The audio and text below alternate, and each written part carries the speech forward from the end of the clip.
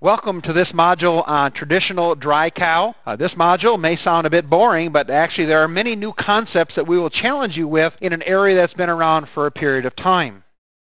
Remember our phase feeding concept. This would be phase one. We would call this the far-off dry cow program, not to be confused with the close-up dry cow program. For many of us in the audience, we would call that the traditional dry cow program, one that's been around for quite a while. Let's quickly set some goals for the traditional dry cow program. Actually, there are 6 different goals listed here, and they affect different parts or phases of the dairy operation. Number 1, udder involution. Obviously, when the cow goes dry, tremendous risk for mastitis and at the time of calving. Second, we have a rapidly growing fetal calf inside this cow. This calf has some very unique requirements and will really pull nutrients from this cow as she gets larger and larger. Body condition score has an impact on cow and future productivity and reproduction. The immune system, put a star by this one. This one is critical. That's the new hot ticket item. How we affect the immune system, her ability to combat disease and disorders can really go back to cow health. Cow comfort. In some cases, getting cows off of concrete, getting them onto some type of a dirt or pack can really help cow comfort, especially when she gets heavy with calf. And finally, the new topic, maintaining rumen papillae, the finger-like projections in the cow's rumen. So we're dealing with a number of different events that impact cow performance and profitability. In the far-off dry cow group, one of the trick questions is how many dry cow groups did you have as far off? Actually, there's 4 of them. First of all, we have when the cow dries off after her first, second, third, or subsequent lactation. The mammary system must involute. We want her to stop milking, and in some cases, we need to get her on a very different kind of ration. Then we have the very thin dry cow. This is the cow that may have milked very hard, may have had some type of metabolic disorder, may have been a very high-producing first lactation heifer. We need to add body condition score in the dry period. Then we have just the opposite, the heavy dry cow. This is the cow we don't want to gain any weight, but we must maintain body condition on this cow. And finally, that springing heifer, the heifer that is carrying the calf but is also still growing, trying to maintain her mature body weight. And so we have 4 different potential cows out there in the dry cow pen. Well, let's go back and talk about that cow we need to dry off. Certainly, this is a critical time to minimize mastitis risk and other health problems. The first goal is to try to get production down to a manageable level. I used 50 pounds. Some in the audience may want to use 60 or 40, but we got to get her to secrete less milk. Stopping BST, changing feed, put her in a different group, putting her in a different environment, carefully controlling water, all ways to get her to eat less and to produce less milk. Be extremely careful limiting water, especially in summer heat stress conditions, because you can have tremendous negative effects and actually kill the cow. Once we have got the production down to a manageable level, we should stop milking her abruptly. This is the work out of Florida showing that it clearly minimizes mastitis because you can infuse each quarter and aggressively try to prevent any new mammary infections from occurring.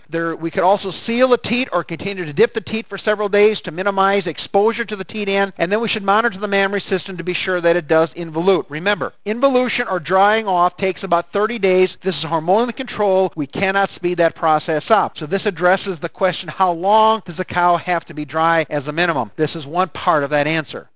Another area will be, what are we going to feed that cow and what is it going to cost us? For many of us here in the Midwest, we call that Mr. Cheap. This is the farmer who says, I can rough her. We'll give her dry cow hay, a little free choice mineral, and a pound of something. That's 75 cents a day, very inexpensive, and that's what you get. 75 cents of performance the next lactation. I argue we have to become Mr. Balance. We need to add another 30, 40, 50 cents a day, put some minerals, some trace minerals, and some other protein in there so the cow, the calf, the immune system is able to handle the challenges it'll see at parturition. And then Mr. Close-Up, which we'll talk about in another module, I'll need another 25 to 50 cents a day to add some other nutrients to help that cow come through that transition time period. So economics is don't cut corners. This is a very important phase because remember, we start the next lactation.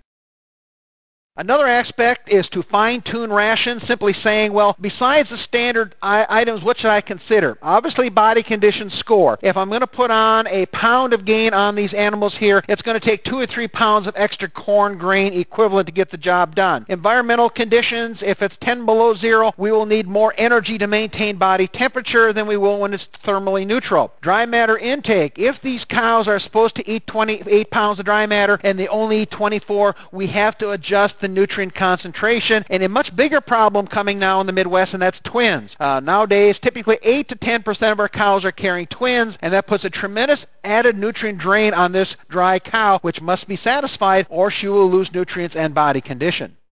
How much dry matter should these cows consume? I use the Magic 28 for Holstein cows. That's that 1,400 pound dry cow. She should be consuming 28 to 30 pounds of dry matter. But remember, there's nothing magic about that. Obviously, forage quality is going to have a big impact on that, feed availability, and other factors that may limit that or stimulate that number. We need to know it and adjust for that poundage that those dry cows are going to consume. The next series of slides are going to show you our far-off dry cow nutrient guidelines. Again, we'll tweak these and fine-tune them, but typically that 28 pounds of dry matter, protein around 12 to 13%. Part of that number is based on having enough ammonia in the rumen to get optimal microbial growth and utilization of the fibrous portion of the diet. Degradable about 70% because the microbe should be very active at this point. 30% undegradable intake protein, and about half of that should be soluble of the 70%, which would be about 30% soluble intake protein in the diet. Energetically, somewhere in that 60-62% TDN. A net energy lactation MCALs around 0.63 per pound. Fat levels will not be high. They're very modest. Typically what you'll find in your forages and some of your feedstuffs about 2%. And fairly high fiber diets. That is to stimulate the rumen wall, basically to keep the cow healthy. Somewhere around 30% ADF, 40% NDF, and an NFC around 30. And that's an important number because if that number gets too low, then we'll see some regression of the rumen papillae. And we got to have the rumen papillae there to get adequate absorption after calving. On the mineral side of the equation, some very definite numbers. Some of these will be very difficult to achieve here in the Midwest. Calcium around 0.6% of the ration dry matter. I recognize that is above NRC, but we want some extra calcium in there for older cows because they're less efficient of absorbing calcium. Phosphorus right on the money with NRC, 0.26%. Magnesium around 0.16. Some people are cheating that number up a little bit for dry cows. Potassium, almost impossible to achieve in Illinois, 0.65%. More about that when we talk about DCAD here a bit later. Sodium's modestly low at 0.1%, 0.2% chlorine, those are NRC numbers, and sulfur at 0.16, and that is for nitrogen-sulfur ratios. And that should give us the mineral that we need for the macros. On the micro side, I chose to express these a bit differently. This is the milligrams provided per cow per day through the trace mineral and protein supplements. So I'm not taking anything or counting anything from the feedstuffs. So you'd be supplementing 1,000 milligrams of zinc, and you can read the rest of the numbers here. But these are the levels of supplemented trace minerals for the far-off dry cow program that are force-fed every day to each dry cow. Vitamins, while the list is short, is very critical because it has immune function, much like some trace minerals had written all over them. We would like to see force-fed 100,000 IUs of vitamin A per dry cow per day, 30 to 40,000 IUs of vitamin D per cow per day, and 1,000 units of vitamin E added as supplemental E in the program. If for some reason selenium absorption is poor, we might even increase the vitamin E level slightly higher than what's on this screen here today. Very critical numbers, though, for the dry cow, these last two slides. Now, another way to summarize this is to look at some of the other guidelines for the Phase 1 dry cow. Again, in summary, we talked on the protein levels. Here's it expressed on grams per day, and this would be for Holsteins and Brown Swiss. If you're into the Jersey and Guernseys, you reduce this number by about 15%, so 60 to 80 grams of calcium for far-off dry cows, 30 to 40 grams of phosphorus here in the far-off dry cow program. Limit the salt. We would say an ounce of salt will be adequate for dry cows. If you want to go free choice, you can in this phase. You will not do that in Phase 2. I want the trace minerals and vitamins force-fed in some type of a carrier grain mixture, so be sure they get them each day. And then I would like to have about 1/3 of the forage dry matter that these cows get, which makes up the lion's share of the diet, coming from corn silage because of its advantages on palatability and energy content and stimulation in the rumen and the rumen papillae. Another phase will be body condition score in the dry period. Ideally, we'd like to have these cows go dry with a body condition score about 3.5, and you can jump around that. Some people want to go a tad higher or a bit lower, and you can see the plus minus 1/4 of a body condition score, but we certainly would like to be at that point. If you're much below about 3.25, then I would recommend to start putting these cows on a slight increase in body condition score to gain some condition during this dry period. Notice I also have another carrot listed here on this slide, and that is the excellent manager can probably handle heavier cows and get better performance and reproductive performance out of those cows after calving. The reason I put the word excellent manager in that is because these cows are a bit more risk at lower dry matter intakes and problems with fat mobilization and ketosis. So you've got to keep these heavier cows out of trouble. If you can do that, boy, you can really get them rolling. Average to poor managers, or if you want to minimize that potential risk, then you're going to get them down around 3 to 3.25.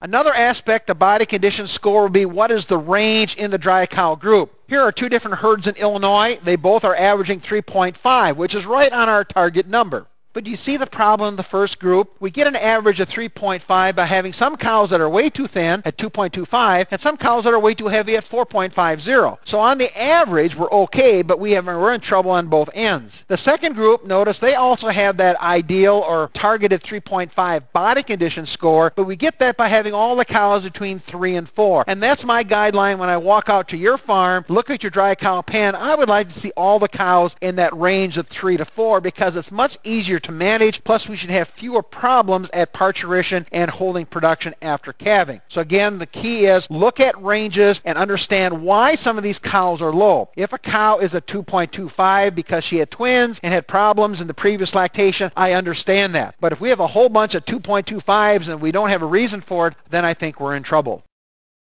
Another pet peeve of mine will be what I call dry cow ration killers. And very simply, they'll make sense to you. We don't want moldy feeds. Moldy feed will impact the immune system and the liver. So there is no place in dry cow rations for moldy feed. I'm not sure what you're going to do with it, but don't give it to my dry cows. Second of all, I don't want low-quality forages because it slows down rates of passage, it slows intakes, it regresses the rumen papillae. I lose some very valuable nutrient space and time in that cow's diet. And thirdly, the philosophy, well, we're just going to feed cows cheap. These cows are going to rough it. We're going to put them out behind the dry cow barn. A very poor philosophy because 60 days later, we will pay the price when we have metabolic disorders and poor performance in the first 60 days after calving. Another aspect will be heat stress, and we'll be talking more about this in some of our other modules, but there's been some good work out of Minnesota saying that heat stress on dry cows does impact cow performance. It will decrease dry matter intake, it will decrease calf weight, which is a signal to you as a dairy farmer, it will impact the passive immune system, decreasing its response to disease, and there will be increase in metabolic disorders. So again, what type of protection are you giving the dry cows under heat stress so we minimize this risk? Does this sound familiar? Sometimes coming out of a hot summer, our dry cows and our fresh cows just don't respond until October, November, and all of a sudden our cows really hit the road running. Some people think it's due to corn silage fermentation. In other cases, these dry cows have been impacted under heat stress in August, September, and until we get dry cows coming through a cooler time period, we don't see this good performance and results. Well, let's then summarize this module and saying what are some of the real take-home messages. Certainly, number one, my bias would be I would like to have my far-off dry cows getting 25 pounds of corn silage. Number two, I want quality forages that have at least a calculated net energy greater than 0.55 mcals of dry matter. Thirdly, I would like to have some long forage, this is primarily baled hay in the diet, to maintain rumen fill and to minimize some risks as we get closer to calving. Number four, I want the body condition score about 3.5, and if it's not there, we'll bring it there. And number five, force feed a high-quality vitamin and trace mineral package. I think if we get these things all accomplished, we now will have a very good phase one feeding program, and we're ready to move on to the next dry cow phase. Thanks, and have a good day.